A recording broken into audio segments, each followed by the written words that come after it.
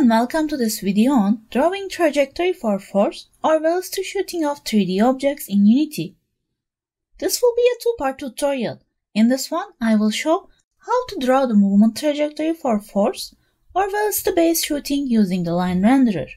In the next one, I will explain how to cut the trajectory with object collision so that it will not pass through the objects and shorten the trajectory to the point that it will not show the wall trajectory to the player.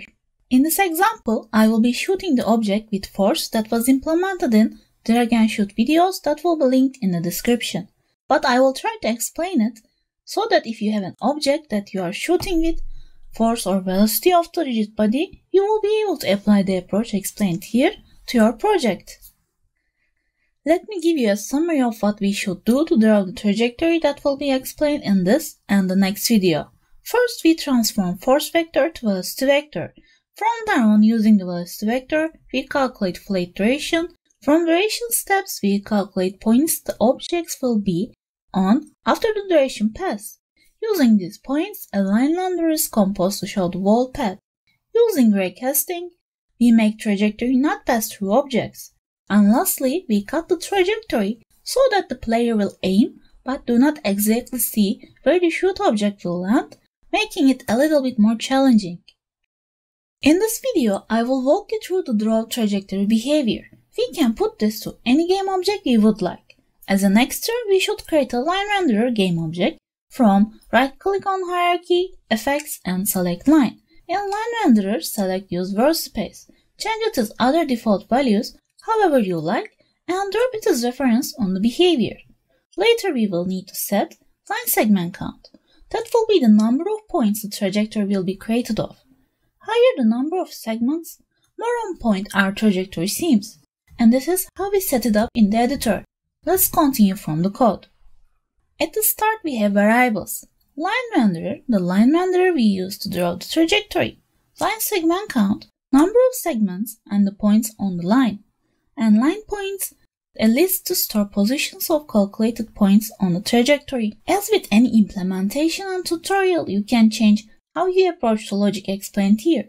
I had used a simple singleton declaration, getting the reference of the line renderer outside. If any of these is not preferable for you, you're free to change it up. With all these, here is our update trajectory function that does all the work. It requires three information in the form of variables. Force vector that will be used if the object is thrown. If you throw the object with velocity, you can omit the velocity calculation step and get that information instead. Rigid body reference of the object that we are throwing. And lastly, starting point, position of the object that will follow the trajectory. Before continuing with the trajectory, let me show you where I am calling this method.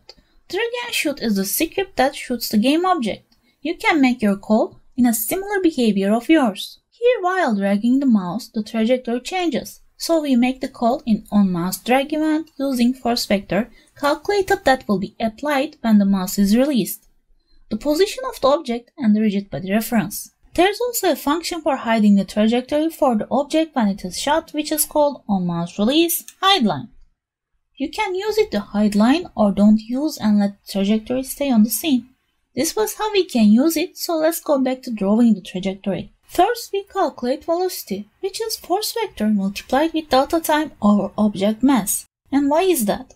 Because from Newton's one of the laws, force equals mass times acceleration.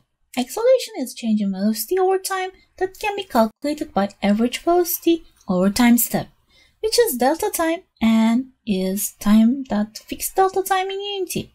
From there, we move places of the variables and get phi velocity equals force time delta time over mass. Mass value is also taken from the rigid body. Here, both force and velocity are three-dimensional, that is separate for each axis.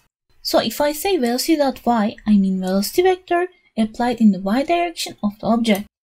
That we use to calculate the flight duration. The equations are from hyperphysics page. Flight duration t range equals 2 times magnitude of velocity y vector over gravity constant, which is y value of physics.gravity in Unity. To calculate the points on the trajectory, I will be using timestamps for each time segment. Step time. That is calculated by dividing flight duration to line segment count. With these calculations, we are ready to draw the trajectory. But first, we should clear the previously calculated values from line points. Then we will iterate for each point. Here I will be calculating the position of the object with distance equals velocity times time passed for x and z axes.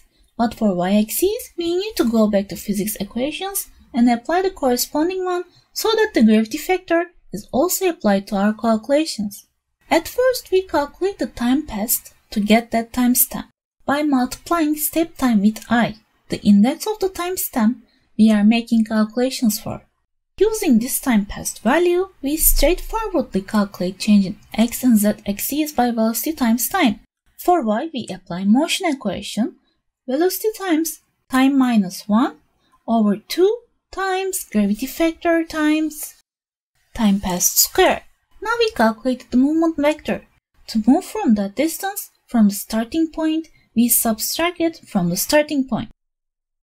The places of the movement vectors or the subtracting or adding could change with your way of calculating the force or velocity vector or the position of the object and the movement direction. If you see unexpected movement, I suggest playing around adding or subtracting the movement vector from the starting point in different combinations. Then the calculated position is added to line point. When all the points are calculated, we fill the line renderer using them, setting position count to count of point in the line points. Then using set positions, we give the information of the positions of the points on the line renderer to compose the trajectory path. This was how we create the trajectory path. To hide it in the moments needed, we can simply set position count of the line renderer to 0. This was it for this part of the tutorial. Now we can draw the trajectory for movement affected from the gravity with no drag forces. Next time it will include cutting the trajectory path with collision as well as showing only a part of the trajectory. I had started to work on this because there were requests on Drag&Shoot video on drawing trajectory and I wanted to see if I could do it. I really like applying physics or maths equations in game development. For using physics equations, this is not the only way you can draw the trajectory. The code always changed the more I worked on it, so it can also change some parts and have the same results. I can say this was very interesting to work on. If you have any questions or suggestions or feedback, let me know in the comments. If you like this video and want to see similar ones, you can give this one a like and subscribe for the future ones. I will hope to see you in the next explorations and bye bye!